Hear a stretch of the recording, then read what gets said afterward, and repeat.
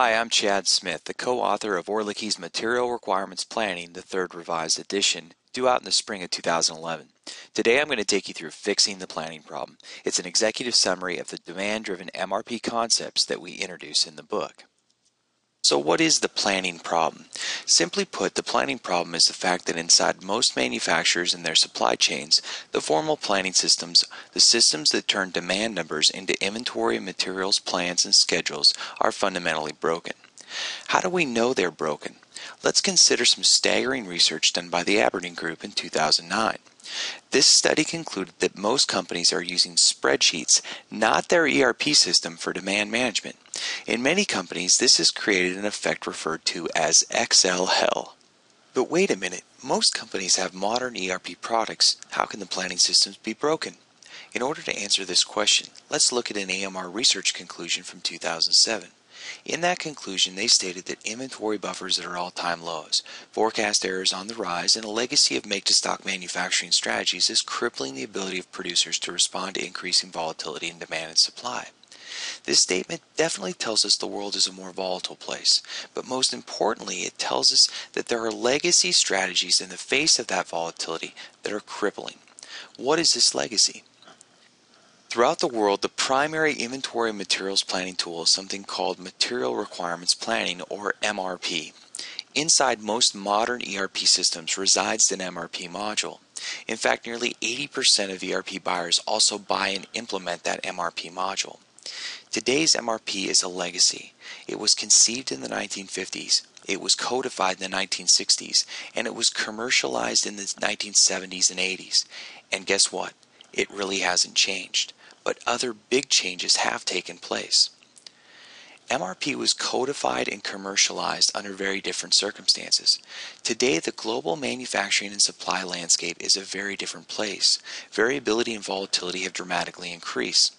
All of these things have combined to create more complex planning and supply scenarios than ever. It is a world called the new normal. And companies are waking up to this complexity. A recent Aberdeen Group study showed that nearly half of companies cite supply chain complexity as a top pressure. And this complexity is going to continue. Kambashi said that constant volatility, variability, and variety will become the new normal even through the economic recovery and subsequent cycles. So what are the effects of broken formal planning systems in the new normal? There are typically three effects that occur either individually or in some combination.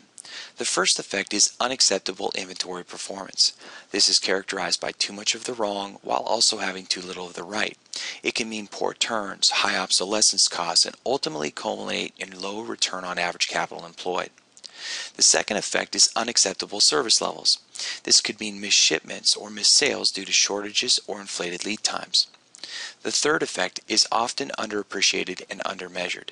It is high expedite-related expenses and waste. This is premium freight for faster delivery. It is additional freight due to partial shipments, and it is overtime employed to make up time created by shortages of materials. A survey of nearly 150 companies on BeyondMRP.com showed that there was no overwhelming majority contained in one effect, but that 82% of companies had at least one of these effects to a severe degree. So why are these effects so pervasive? In order to understand this, let's look at a simple rule with regard to inventory.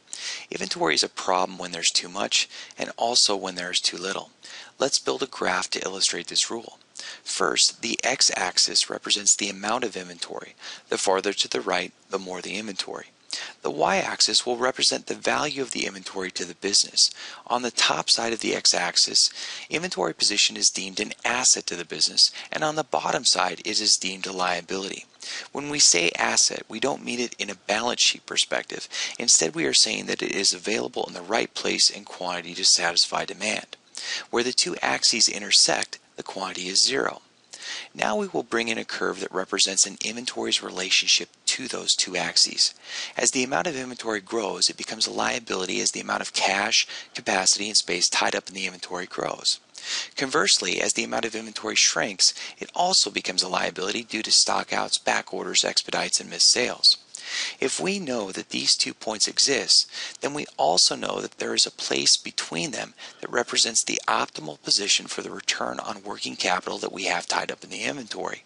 The key is to define this curve for each inventoried item and then manage within these parameters. Traditional MRP, however, is not conducive to operating within this zone in today's variable and volatile world.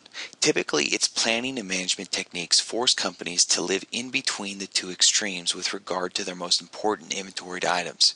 In the aggregate, companies tend to have many stock positions that are bloated, while at the same time they also have a tremendous amount of items that are too lean. Typically, these items oscillate between having too much and too little, spending very little time in the optimal zone. This bimodal distribution and the oscillation associated with it creates the three previously identified effects: unacceptable inventory performance, unacceptable service level performance, and high expedite related waste. Here's what we know. The problem is not going away in the environment or in the rules and tools with which companies manage in the environment. What this means is that the post-World War II mode of operation called push and promote is dead. It is important to note that conventional MRP was conceived, codified, and commercialized during the height of push and promote. Companies and supply chains need a way to better align assets with actual consumption. Companies need to go from push and promote to demand driven. Here's what AMR research said about the need to move to the demand-driven paradigm. First, that there is a fundamental redefinition of the role that manufacturing needs to play in today's supply networks, underscoring the need for demand-driven manufacturing and agility. Second, that achieving the holy grail of profitable perfect order performance in today's volatile markets requires a paradigm shift from efficient to demand-driven manufacturing. For companies to go to the demand-driven paradigm, MRP must evolve. The new Orlicky's Material Requirements Planning introduces the blueprint for this evolution. Demand-driven MRP, or DDMRP, is a robust and proven method for the new normal. It takes the remaining relevant aspects of traditional MRP and DRP tactics and combines it with the pull-based or demand-driven approaches of lean and the theory of constraints, as well as introduces revolutionary new innovation. DDMRP allows companies to get out of the constant oscillation between too little and too much and all of the penalties and costs that come with that oscillation. It allows companies to live in that high return on capital employed zone that is so critical to sustainable, profitable growth. And early adopters are getting results. Consider the case of Oregon Freeze Dry, the largest diversified freeze dryer in the world. Prior to implementing DDMRP tactics, Oregon Freeze Dry used traditional MRP tactics with standard minimum batches. In their Mountain House division, sales increased 20%. Why? Because fill rates went from 79% to 99.6%. Perhaps the most amazing thing is that this increase in sales and service level was accomplished with 60% less inventory.